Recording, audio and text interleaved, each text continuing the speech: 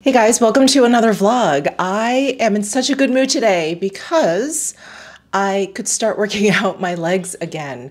So if you guys caught my previous vlog or a previous vlog, I had just, minor. It was like these minor little aches and pains and kind of culminated in my knee, like getting some sharp pains when I was doing a deep squat. I took like all the time that I needed. I didn't do any legs. I didn't run. I just walked, to keep the blood flowing, stuff like that. I iced, I heated, all the things. It was feeling better, like much, much better, like flexibility. My knee didn't feel inflamed. Anyway, I went back to the gym this morning and did legs for the first time in like just almost 2 weeks.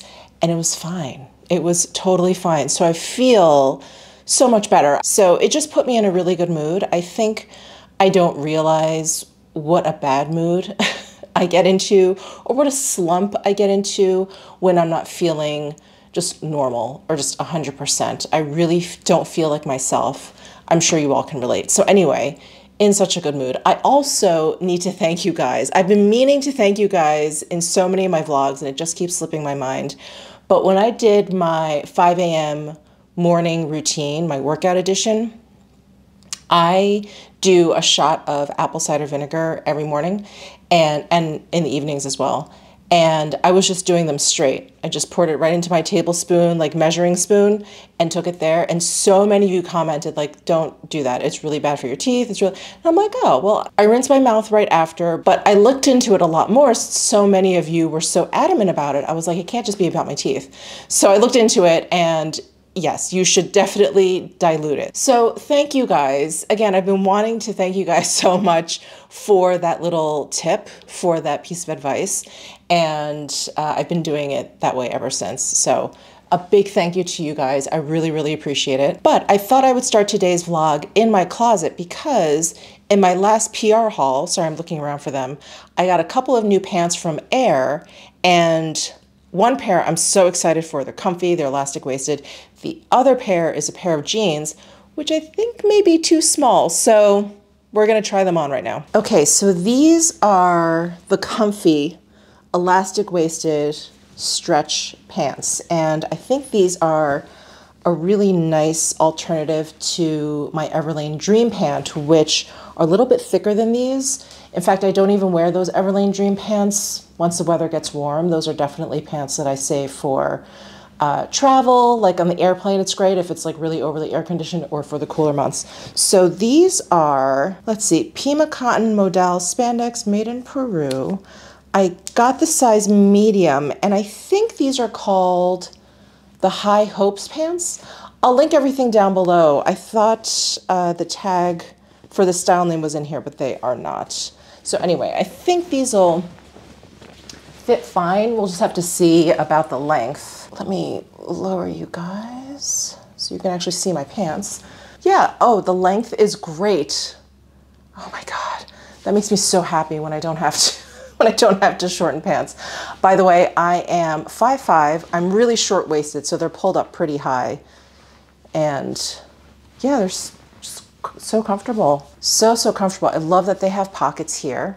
And the Everlane Dream Pant has a seam down the front. These are much simpler and much plainer. So if that appeals to you, or if that was something you didn't like in the Dream Pant, I think you'll really like these Air pants.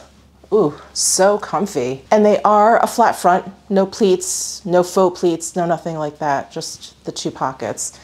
And is there a back pocket? No, no back pocket, just the two slash pockets in the front. Ah, so exciting. I may wear these on the plane when I fly out for my cruise. These could be really nice. I just fear wherever I land, if it's supposed to be warm, which it is, I'll be landing in Rome. I just hate the idea of being really hot once I land, but I guess I can always change quickly. Okay, the jeans. Let's see. Okay, so here are the jeans. These are, I believe, the Frenchie. Yeah, so the style name is actually in here. So these are the Frenchie, and I think they have some like cool name for the black, but these are basically just the black jeans. And I got a size 28. I'm telling you, and I said this when I hauled these, I must have been feeling real cocky that day. I have not been a 28 since I was like 30, I think. 30 years old. Anyway, let's try these on. They do have a little bit of stretch. You know what? That's probably why I got the 28, because they do have a little bit of a stretch.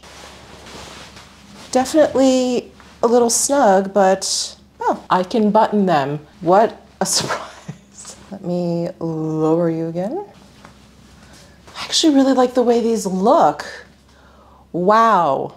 Is that not so difficult when it comes to jeans? Oh, these are great. They have just enough stretch. I think there's like 2 or 3% spandex. I'll have to look at the fiber content when I take them off. Okay, so typical jean, belt loops, button, zip, 5-pocket design here, the third one here, and the 2 in the back.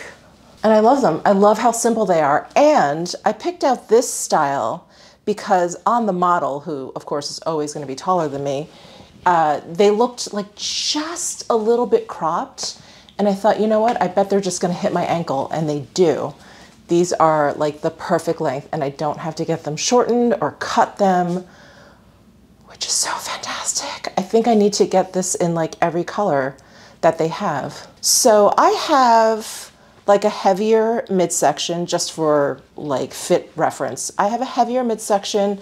My thighs are pretty ample. I have, you know, pretty big calves, but I don't have a really large hip to waist ratio. I have a waist, but I'm pretty straight up and down. I don't have hips that stick out. So, and my butt, I don't know, my butt is average. I don't have a huge butt. I don't have like no butt.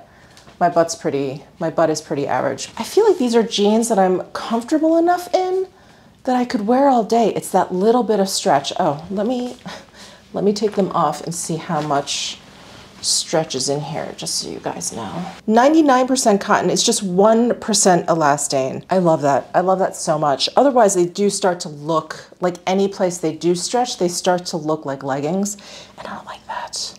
But just enough for some comfort. Yes, I will definitely be getting this style in more colors. So I thought I would try on some of that makeup that I hauled in my last video, where I hauled those pants. By the way, I put the high hopes, I think that's what these pants are called. So not the jeans, the ones that are like elastic. These feel like pajamas. I am so smitten with these Air pants already. I feel like I'm gonna be wearing these a lot.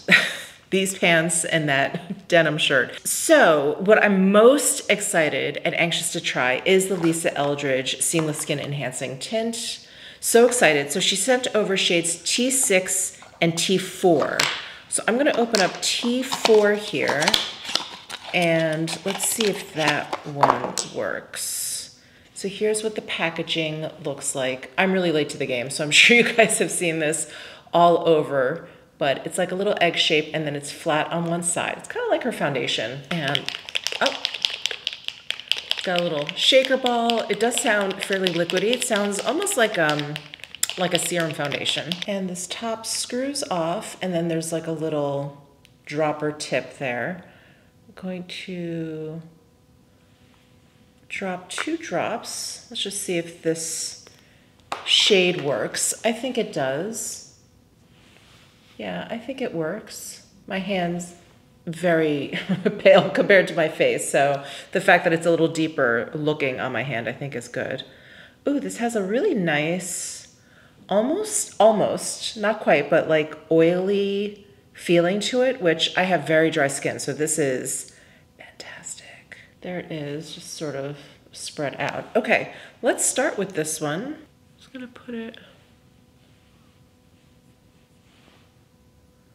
right there. I think that's good. Yeah. I'm sitting in natural light because sometimes I feel like not only is studio lighting, artificial lighting, but it's so bright that sometimes I feel like my eyes can't adjust properly and see like colors clearly when I'm looking in the mirror. So that's why I'm sitting out here and not in my filming room. Yeah, I think that's a little truer. Okay, I've got my Wang F4 brush. This is his foundation brush, or I should say cream liquid product brush. I'm gonna need a lot more than those 2 drops, obviously. This feels great on the skin. There's no fragrance. Thank you. Thank you, Lisa. This is beautiful on the skin. Woo. Wow, that is phenomenal. I feel like this was made for me. As you guys know, not into heavy coverage. This has a really nice light coverage, and I have very dry skin, and it just gives me that little glow there. Isn't that pretty? I know oily skin folks don't necessarily like a glow at all, but I will take it wherever I can get it. This is beautiful. So I have it on this half of my face. I just kind of want you to compare.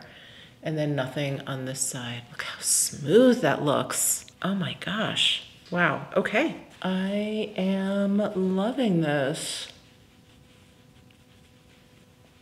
I think I just need one more drop. So funny, all the makeup I'm trying now until when I leave for my cruise, I feel like I'm just auditioning for my cruise trip. Like, am I gonna pack this one? Which foundation should I pack? This just moved right up to the top of the list. Really, really beautiful. Now, I don't believe this has any SPF. I was just thinking, again, with my cruise in mind, I was just thinking the only thing that would probably beat out this one is something that has SPF in it. Not that I don't wear dedicated SPF, but I don't know, I just like it. It makes me feel better to know that I have just a little bit of extra coverage, protection in my base. Oh, this is beautiful. This is really beautiful. All right, Lisa Eldridge, this is incredible. Thank you so much for this. I also have the Natasha Denona High Glam Powder Foundation. I'm not a powder foundation wearer, so whenever I use powder foundation, I just kind of use it as a setting powder, just to see how it would work that way. I know powder foundations get very, very popular in the warmer months, but again, because my skin is so dry, it just doesn't feel good. It doesn't feel good. There's some, like the La Mer powder foundation, it's not bad. It definitely is like best in class, but in general, I just don't wear powder foundations. So I'm not gonna be testing it out this way. So she sent me a whole bunch of shades, which I'm so thankful for, but I'm gonna use N2. That seems to be the right shade for me. And I'm just gonna use this lightly just to kind of set down the Lisa Eldridge. Not that I feel like it needs it, by the way. I think on a normal day, you guys have probably noticed, I don't use that much powder to set down my foundations anymore. My skin's just getting, you know, drier and drier the older I get. So I don't actually use like a setting powder that often. However, come summertime, it definitely becomes much more a part of my routine. I cannot stop staring at my skin after putting that Lisa Eldridge tint on. It's so good. It's so good. Okay. Wow. All right, I just grabbed my master face brush from Sonia G to use with this Natasha Denona. The Natasha Denona does come with a sponge, but I do think that is better if you want more coverage, a little bit of like a heavier application of the powder, which again, not really my thing. Sorry, I have a brush hair tickling me right there. So I'm using this, it's a fluffy brush, but it's fairly dense. So I do think I'm gonna be picking up quite a bit of powder. Anyway, let's just go right in, just picking up that amount there. And I'll start right on my cheeks here. And press over my eye and forehead. Then just get it on my nose. Yeah, it definitely brings the shine down. So no powder and powder. It definitely feels matter.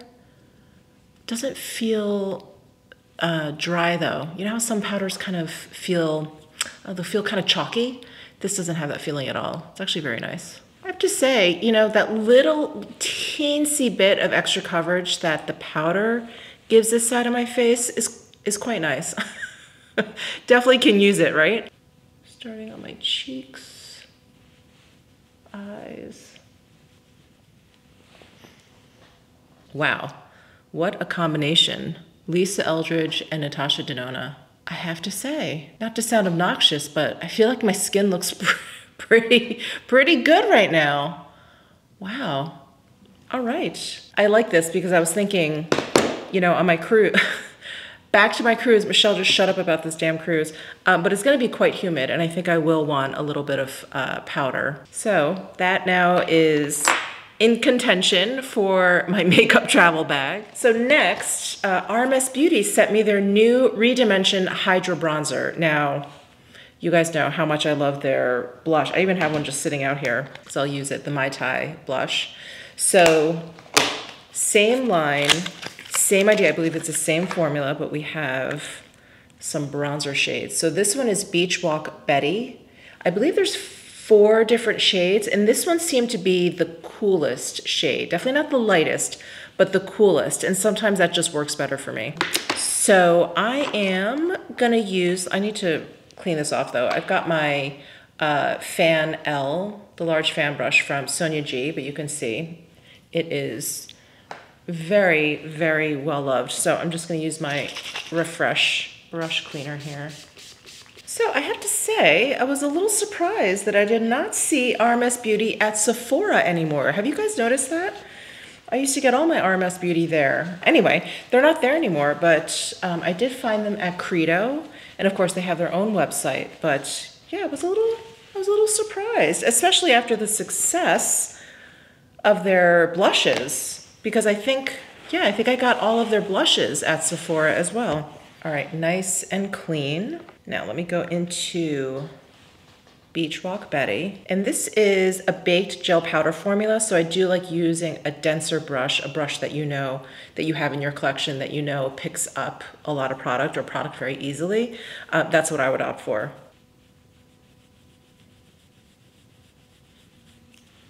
What a gorgeous shade. It has that little bit of red in the undertone there. I think I swatched this for you during the PR haul, but in my kitchen, my lighting is really warm, and I was looking at the footage, you know, while I was editing, and I'm like, there's a lot more red in it. So anyway, this depiction of it, I think, is much more accurate. What a great tone. I love it.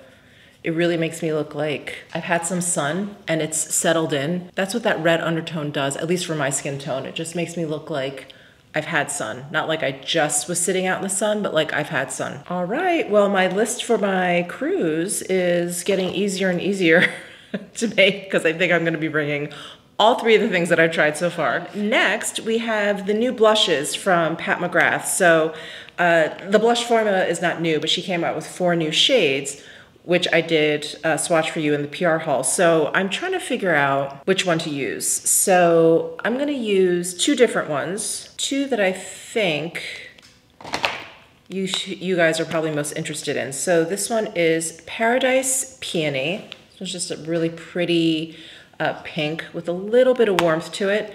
And then this one is Alluring Nude, which is similar, but more nude, cooler toned. So the Alluring Nude, let's put that on over here. So there is Alluring Nude. It's very pretty, and I love that sheen that the balm has. Can you see it? Every time I looked in the monitor, I'm like, am I not like blending this out properly? But it's actually the sheen that I'm seeing. Ooh, that's very pretty. So that's Alluring Nude. And then let's try this peony color, Paradise Peony. Let's try that over here. So there's Paradise Peony. Yeah, a little brighter. There's a little bit more heat there. Gorgeous. Both are really, really pretty. So Paradise Peony, Alluring Nude. Gorgeous. I love these blush sticks from Pat McGrath. They're great. And then Addiction Tokyo sent me their latest limited edition collection. It is called Out of Your Shell, and there's 2 eyeshadow quads included in this little collection. So here's what the packaging looks like. Gorgeous, so gorgeous. This, I don't know if you can see, it has like a, almost like a shell-like finish. What's like, almost like mother of pearl. finish on there. And look at these shades. Oh my goodness. So this one is 101, Amethyst C, and the other quad is 102, Sunrise Tide. So this has warmer shades. I think I'm gonna go with 101. I think that's the mood that I'm in. But I just skipped right over my brows, and Jones Road actually sent me a brow pencil. Yeah, brow pencil. Let's see what shade this is. In gray, which is perfect sounding. Let's see. So here's what their brow pencil looks like. It's like a chubby pencil. And here's the gray color. Let's do a little swatch. That was a hard swatch. So that is the gray. All right, let's try this. I'm always bitching about how brow pencils are too warm. Well, now I have gray. All right. It is a very, very hard and lightly pigmented pencil, so it's perfect for brows. I'm in love with this gray, not surprised. I always feel a little weird not running a spoolie through. There's no spoolie at this end. I wish there was maybe one in the cap or something, but I always feel like I should, I don't know, be brushing my brows out after I do that. But I do have the Benefit 24-hour brow setter. Yeah, this is the clear one. I also have the Fluff Up Brow Wax, but I think I'm gonna go with the 24-hour brow setter today. And I think this will make me feel better. Yeah, because it's got this little comb. All right, what do we think? I really like the gray. I really, really like the gray.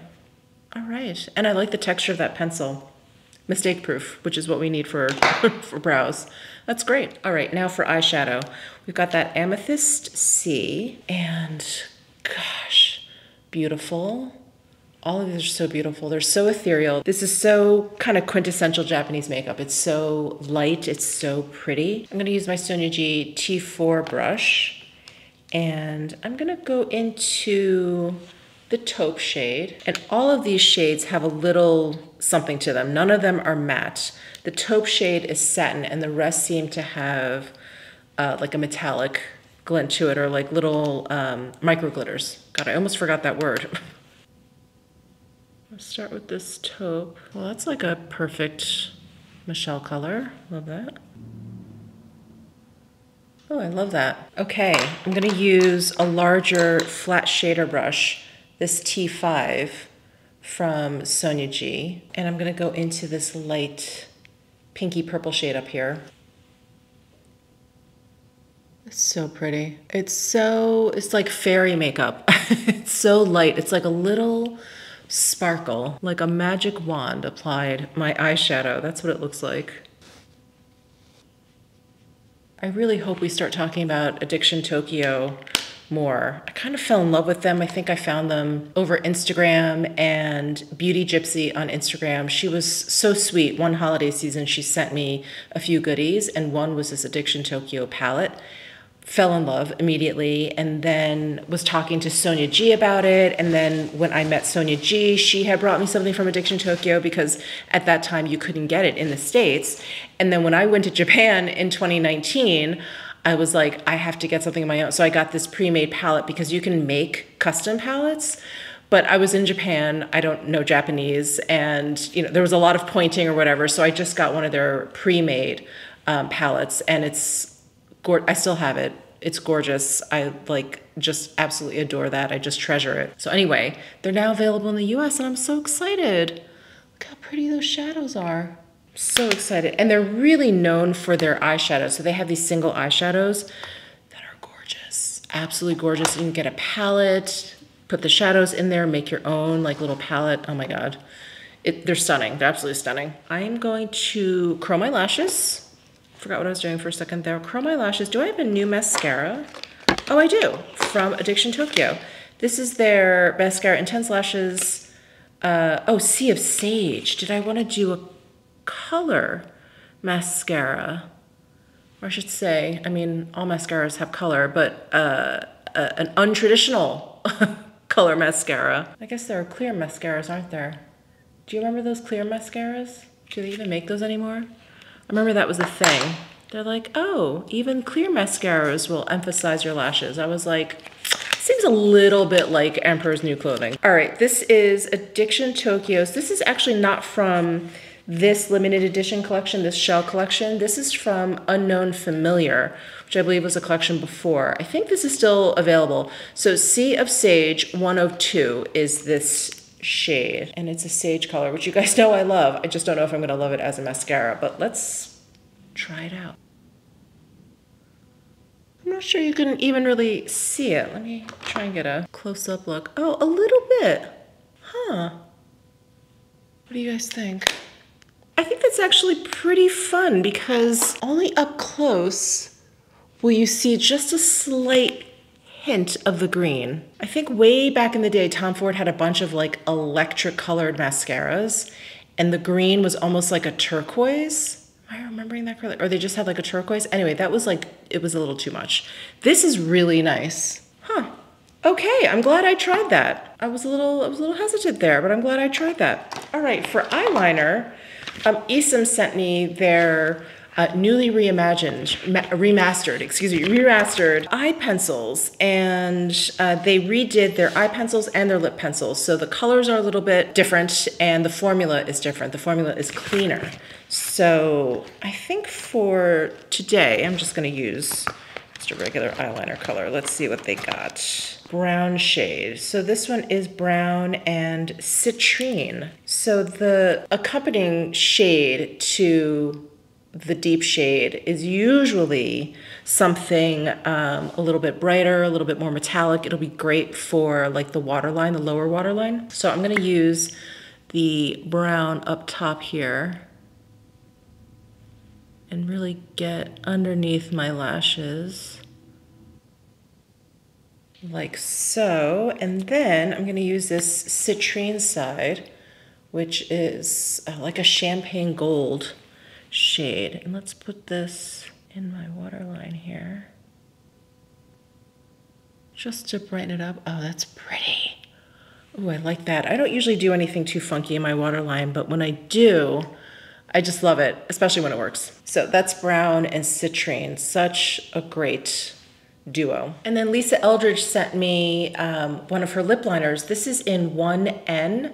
I am like obsessed with this color. It's the perfect grungy lip color, is it not? Oh my God, I've been so excited to try this on. I'm just gonna soften it up a bit. And I thought it would be a good match for this Lawless Forget the Filler lip plumper in maple sugar. I always wanna say maple syrup, it's maple sugar, but this is the shade. Is that not the most perfect pairing? So let's try it out. Look at that grungy lip. If this was like a matte situation, I would totally be channeling the 90s right now. My God, this foundation is amazing. Amazing. So anyway, that is basically trying on all the new makeup and new pants that I've gotten recently. All the links will be down below in my description box. If you're interested in any of these products, let me know your thoughts down below in the comment section. And I'll see you guys in my next video. Bye.